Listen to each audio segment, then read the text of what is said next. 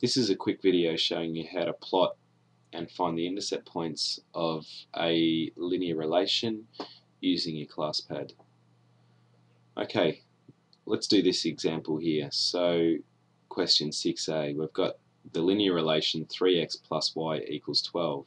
The tricky thing about doing this on the calculator is that the calculator does not plot graphs that, or functions rather, that are not in the form y equals.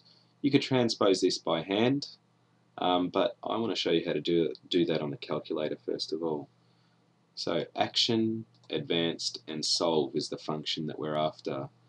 I type in the function 3x, oops, that's not x, whoop, edit, action, advanced, solve, 3x plus y equals 12.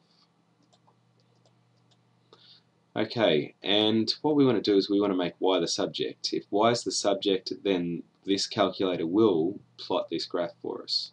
So we put comma and y, close our brackets, and execute. Alright, there's the transposed equation now, y equals negative 3x plus 12.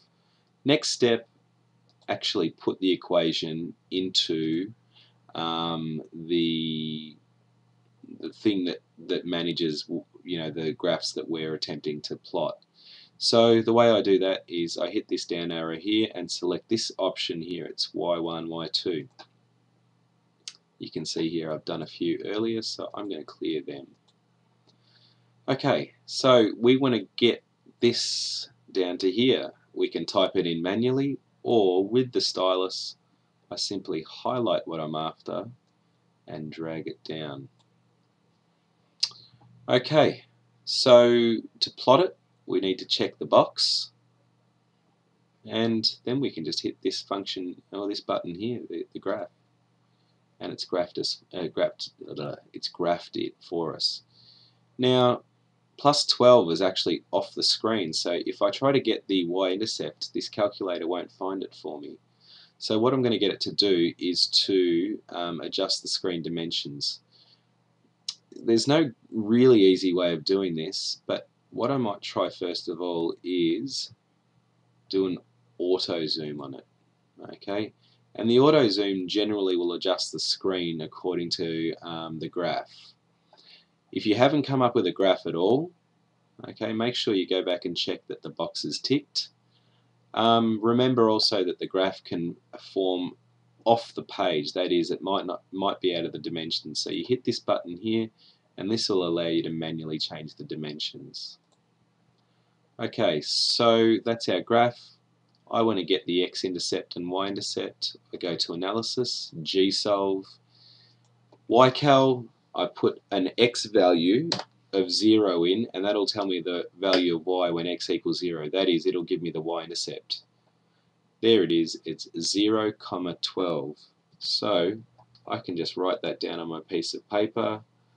It is 0, 12. That's my first point. So 0 on the x-axis, y on the y-axis, 12 on the y-axis. Okay, now I can do the same thing. Analysis, gsolve, and xcal.